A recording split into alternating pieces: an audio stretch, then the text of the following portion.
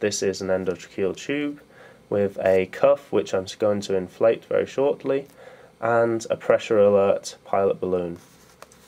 Now what I'll be doing as I inflate is still doing the usual practice of feeling the pressure, but let's say I continue to put too much air in, perhaps due to a little bit of inexperience.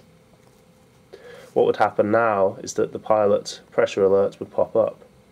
That would encourage me, both visually and in tactile sense, to also take a little bit of air out and hope that it depressed, which it does. Let's say that I keep a little bit of air in there, and one of the peculiarities of an operation is that perhaps 2 hours into operation the pressure can increase through nitrous oxide diffusion of the cuff. Now if I simulate that by giving this a little squeeze, it also pops. One of the final things to say is that if I've taken the air out and checked it, I could also connect it to the new valve connector, which has been designed specially to give the pressure alert a lot greater visibility whilst in the operating theatre.